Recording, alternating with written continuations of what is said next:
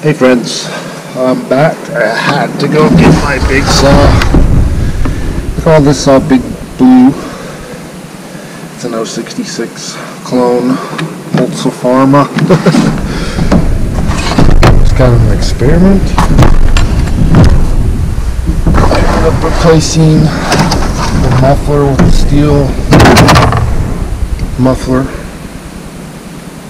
and I had to put stainless steel bolts and dogs because they kept getting loose.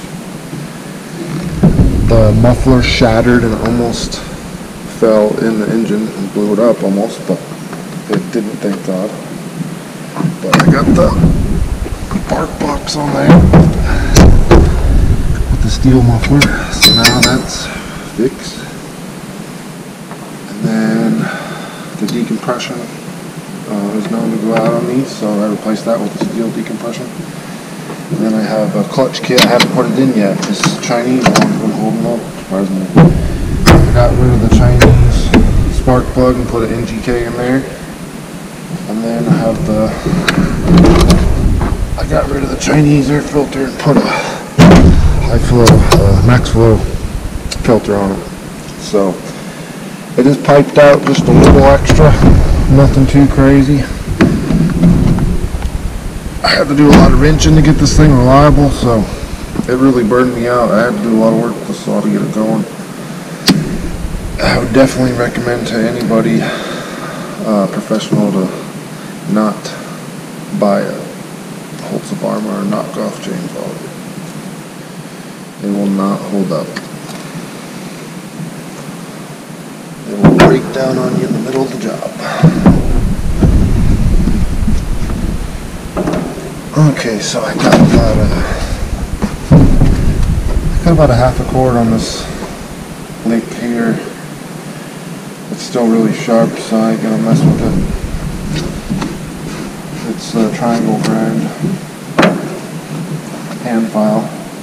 Some more bar on here, so it pours faster. Getting low, pours really slow.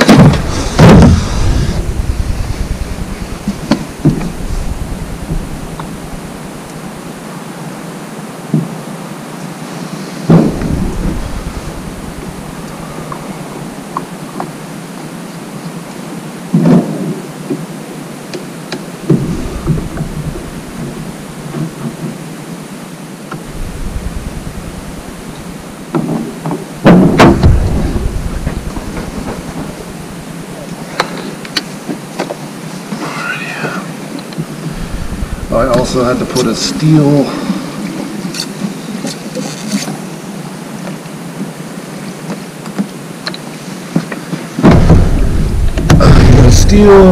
air filter in there, a steel fuel line as well,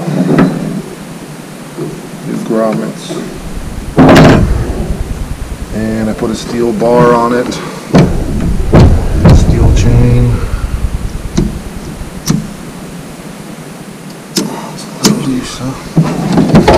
And so far it's been somewhat reliable. It took me a while though. The last like 10 tanks I've went through this, it hasn't broke down, so that's a good sign. At least it does have the full wrap. I needed a saw on a budget, the full wrap bar, and this was the only thing I could come up with. Every time I get a used Husqvarna or steel, it's real hard to get them for a good price, and then when you get them, they usually blow up.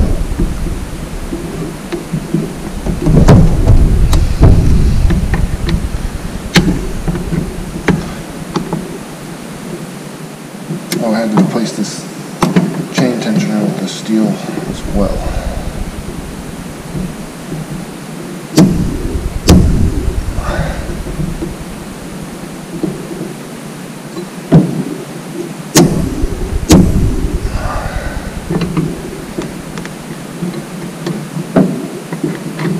Yeah, saw cuts pretty quick. It's super heavy, and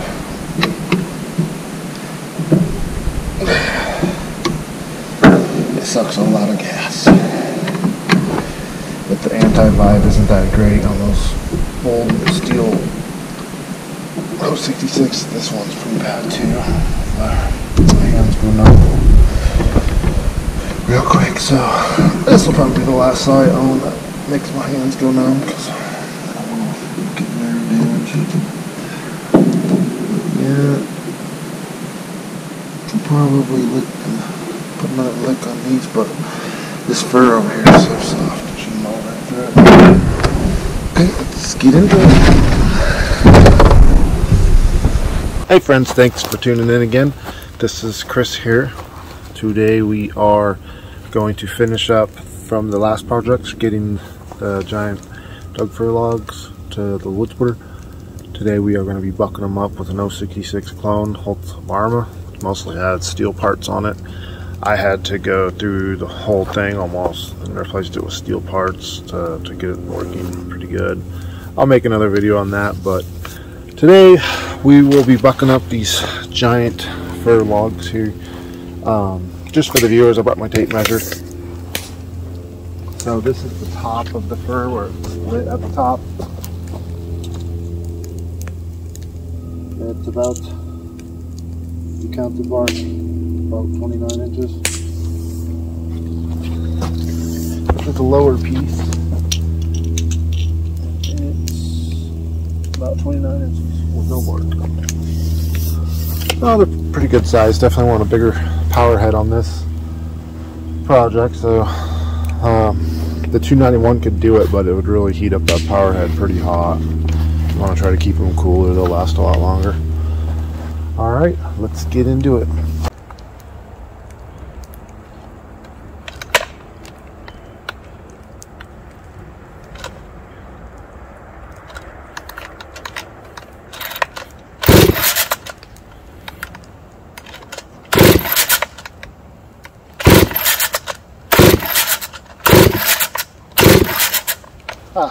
By the way, this thing is 92 cc's and I haven't started it in about 3 months, so let's see how she does.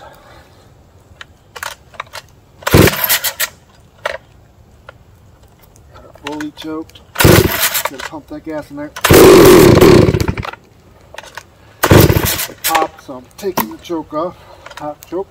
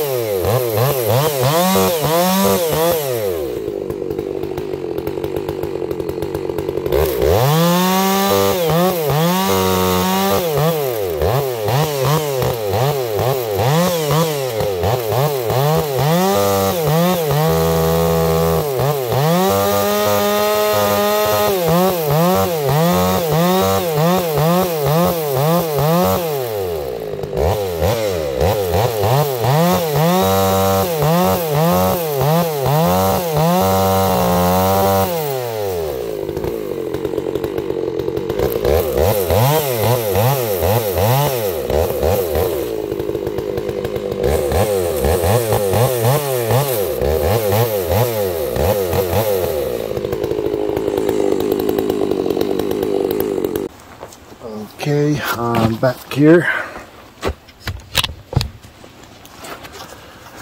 So that didn't go so well, did it? Like the first log I hit had some dirt in it, and it definitely took the chain back a little ways, but the rakers are still down pretty far in that thing, so I was able to hardly skate by there. Definitely gonna have to put a new lick on the saw before I run that thing again. I need to split these rounds over here, the smaller ones, so I can push this one down so I can cut the other side of it. And I'm just gonna noodle all these rounds with the 066 with the nice sharp lick. I'll get that chain as sharp as I can, and it shouldn't take me that long. I can break them down on the wood splitter, but it's a job, that's for sure. If you just have to do a couple, it's not bad, but if you're gonna knock out like 40 of these big giant rounds, definitely noodle them for sure. Okay, we're gonna get into running the wood splitter now, get these rounds split up, and then hopefully on this video or maybe the next one we'll finish up these rounds. Alrighty, we're gonna start the RuggedMade 22-ton log splitter up with a log lift. Get it nice and warmed up and get everything greased down, and we'll start splitting these rounds up. That way I can get space for those giant rounds. I can just roll them right to the splitter, and both those cuts I still need to make will be right at the top once I get down here. Okay, this has been about 100, probably about 130 cords or so I've split with this machine right here. Somewhere around there, 100, 130. It's done quite a bit of work so far since I found it. I had to make this hydraulic wedge for it. These machines don't come with the hydraulic wedge, but I did make a video on that. Just got to edit it on how I did that, and I'll show you guys that as soon as I can. But yeah, this hydraulic wedge was huge. I added a really long wedge. That way I could lift my 4-way or my 6-way wedge high enough so I can turn this into a single way and cut the wood that has crotches in it. So this machine, it's not really good at one thing, but it can do everything. So that's what I was looking for when I got my first wood splitter. I wanted to be able to do everything. Or they're really fast and they don't have a log lift, or the other wood splitters, Easton Made and the power splits, all those things are takes a lot of work and a lot of grinding to get one of those machines because they cost a lot more. This was just a budget setup for me so I could get into the wood business and process some wood, and hopefully up here in Northern California, we get a lot of waste wood, so a lot of it just rots and the beetles will eat it up and we get more beetles. So it's really great that we're able to do something with this timber before it rots out. Alright, let's get into it.